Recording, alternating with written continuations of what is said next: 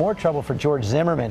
Another violent encounter, this time Zimmerman injured when a man he's clashed with in the past shot at his car.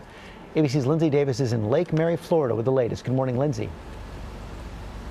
Good morning, George. Since his acquittal back in July of 2013, Zimmerman has been back in the headlines several times for various run-ins with the law. But this time it ended with a man shooting at him, sending Zimmerman to the hospital. This morning, the man who shot at George Zimmerman Monday, leaving this bullet hole in his SUV, offering up an explanation through his lawyer. And it's one Zimmerman is familiar with. He was acting in self-defense. He is 36-year-old Matt Apperson, seen here outside police headquarters on Monday, just after he opened fire at Zimmerman's Honda SUV at a Lake Mary, Florida intersection. While Zimmerman, hit only by shattered glass, flagged down a police officer nearby, Apperson reportedly stayed at the scene and explained why he pulled the trigger. I heard him say, I'm Matt Apperson. This has been an ongoing dispute. This is the third incident. I saw a gun, and so I shot George Zimmerman. But Zimmerman's attorney denies he ever pulled a gun out of his glove box.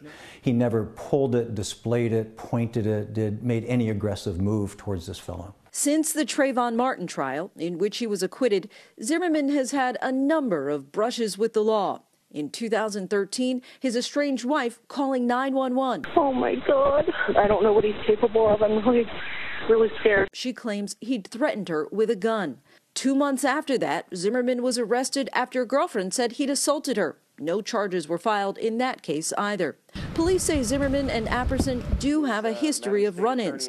Last September, police say Apperson called 911 after Zimmerman pulled up in a truck and began yelling at him. Apperson claimed Zimmerman was carrying a gun and yelled, "Do you know who I am?" before threatening to kill him. This police video shows officers questioning Zimmerman after the alleged incident. 2 days later, Apperson claims Zimmerman showed up outside his office. Apperson called police, but did not press charges.